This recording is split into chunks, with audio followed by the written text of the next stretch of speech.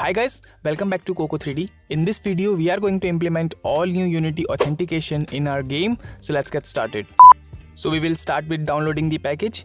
So for that, click on Windows, Package Manager, and under the Unity registry, search for authentication.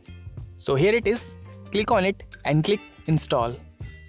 Now our package is successfully installed and it asks us for connecting to Unity dashboard. So let's do it. Now click on Project Settings. And under the services panel, we will select our organization and then we will click on Create Project ID. And we do not appeal to children under age 13. Now let's move on to Unity dashboard.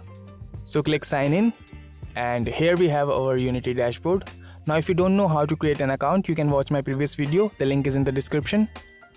Now click on Explore Services. And now in the authentication option, click Setup.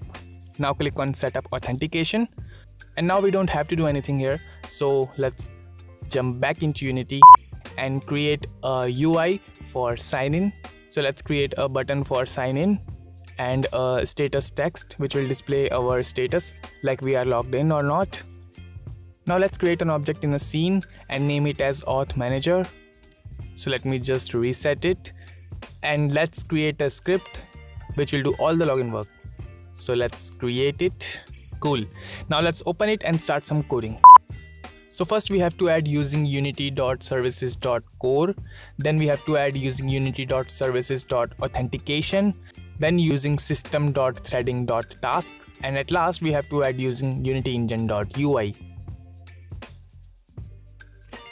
Now let's just get rid of this start and update and create a text for status which will display whether we are logged in or not. Now let's create a async start and using the await we will call unity services.initialize async. Now we mostly use this asynchronous functions because they run in side-by-side manner to our main thread, and this property is very useful in the Unity services. So we are almost gonna use it everywhere. Now let's create a sign in function, and again it is also gonna be a async function. Now before moving further, let's discuss the types of authentication that Unity provides. Now first is the anonymous sign-in, in which we can sign into our game without the use of any credential, due to which we mostly use it for the testing purposes.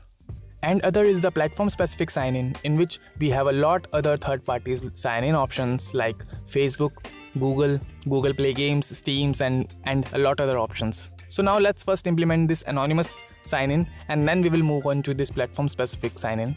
So let's create a new async task and name it as sign-in anonymous, and we will call it from the sign-in function.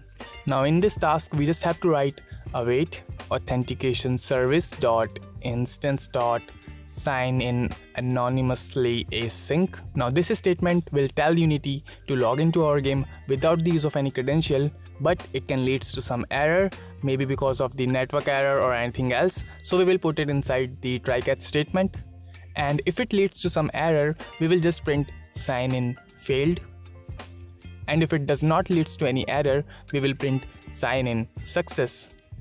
And we can also print the player ID using the authentication service.instance.player ID, which is basically a kind of a token which helps in representing a specific player in the Unity dashboard or in their database.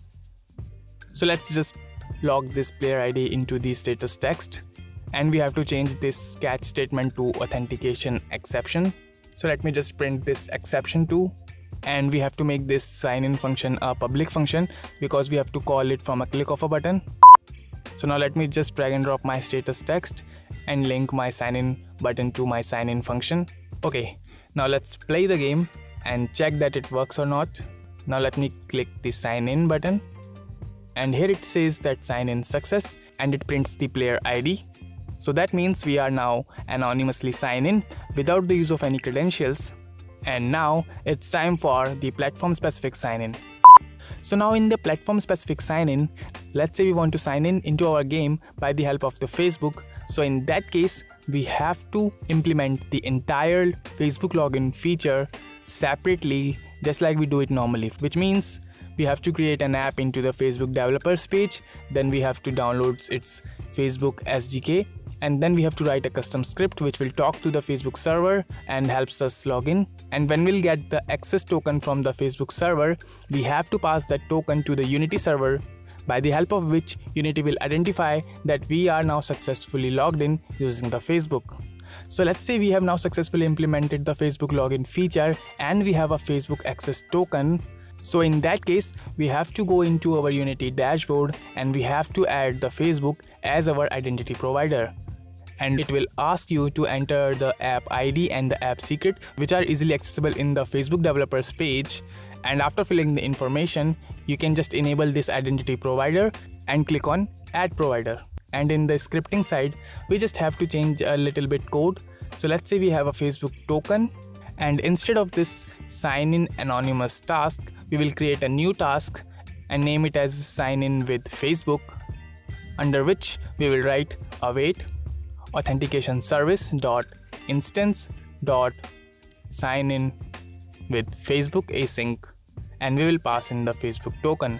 So let me just create a token variable for that, and then we will just pass it.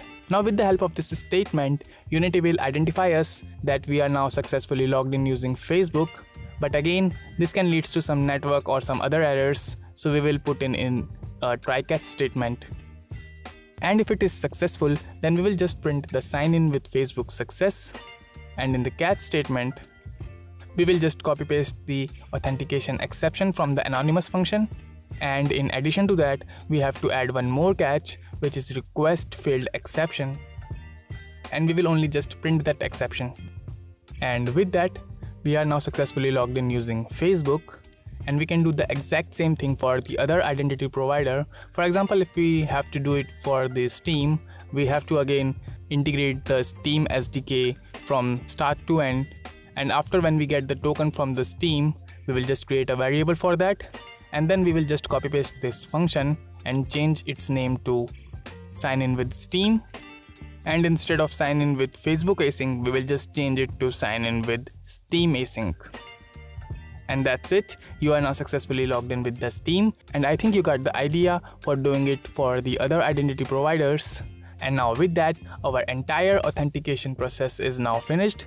I hope you guys like this video. Now I will see you in the next video, but till then, thanks for watching and bye bye.